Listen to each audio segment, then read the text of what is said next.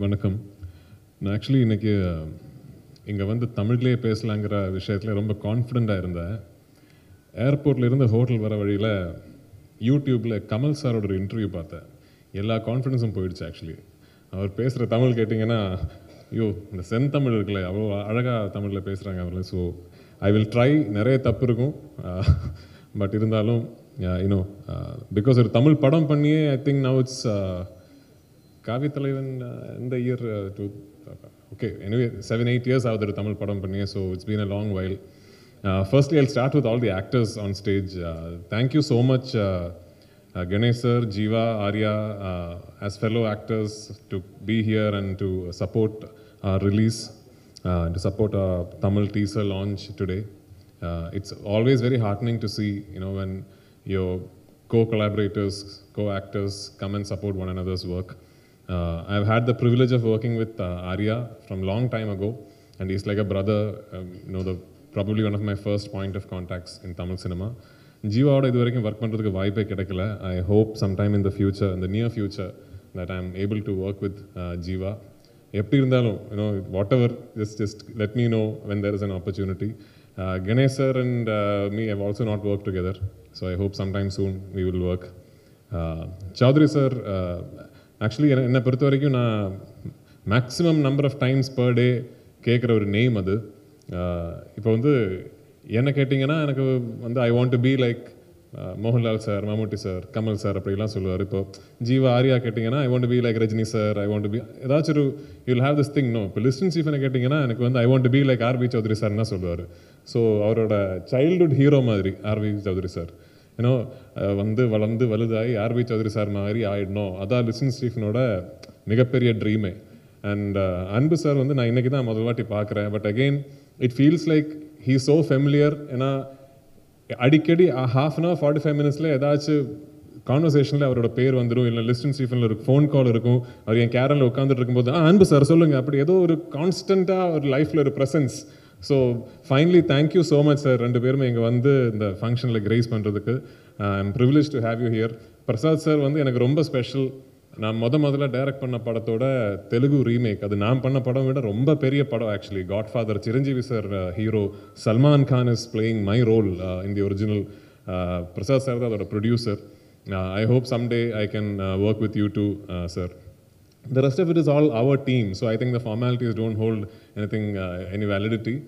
But yeah, Vivek is probably a bigger star in a pan-India level than all of us here involved, because he is like one of the OG greats, from 90s Bollywood onwards.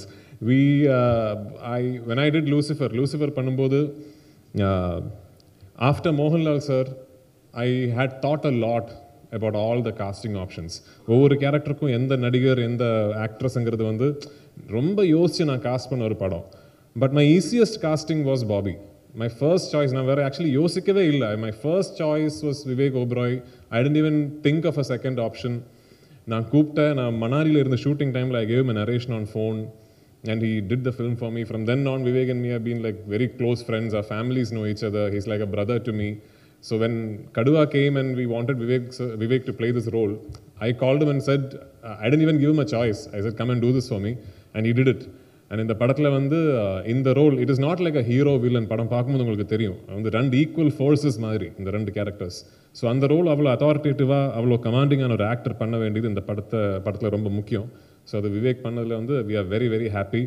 Our dubbing director sir, லூசிஃபர்லேருந்து you are like my one of my associates now.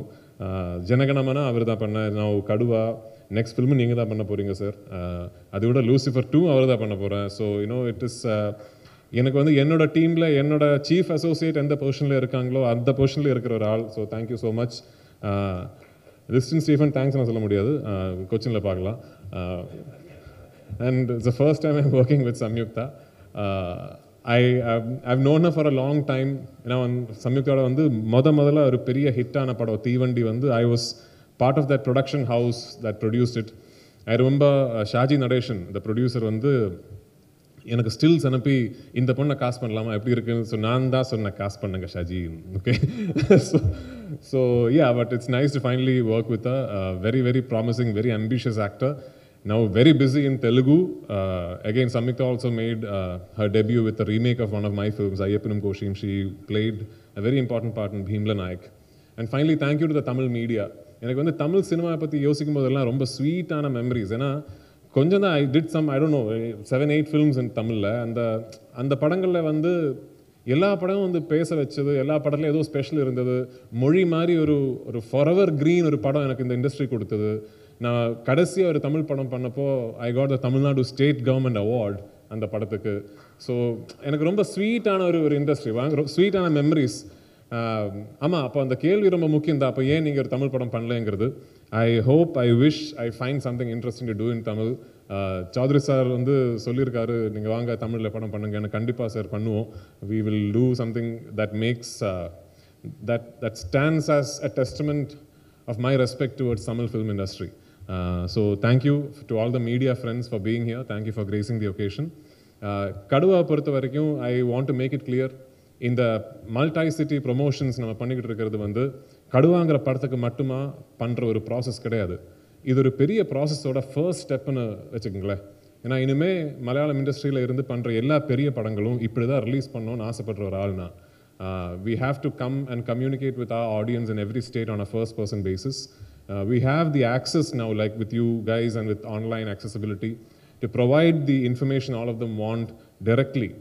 So இனிமேல் எல்லா பெரிய படங்களும் அதான் dubbing பண்ணி உங்களுக்கு மலையாள படம் சப்டைட்டிலோட பார்க்கணும்னா அந்த ஆப்ஷன் இருக்கணும், தமிழில் பார்க்கணும்னா அந்த ஆப்ஷனும் இருக்கணும், அப்படி நினைக்கிற ஒரு ஆள்னா. ஸோ இப்போ கடுவாவில் ஆரம்பித்தது I hope and I believe and I pray is a process that we will be able to sustain for all big releases coming from Kerala, and not just for my films, for any film of that industry. ஏன்னா வர காலத்தில் வந்து I think we will all join hands and we will become one big industry.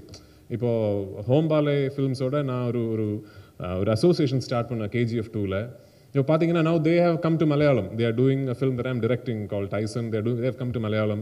I would like Tamil producers, producing Malayalam films, Malayalam actors doing Tamil cinema, Malayalam producers making Tamil films.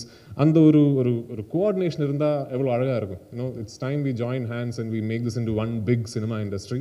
And that's the future where we are headed into. So thank you so much for being here.